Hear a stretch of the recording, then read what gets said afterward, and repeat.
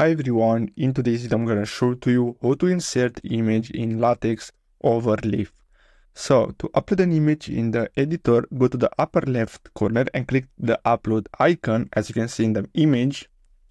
Then a dialog box will pop up for you to upload your file. So you have to simply click on select from your computer, or you can drag right there, and basically you'll have to simply, as you can see, if you click on upload file, you have to select the photos, the images, and then simply click on open.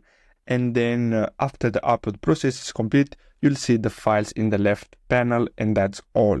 So I hope you found this video helpful. Thanks for watching.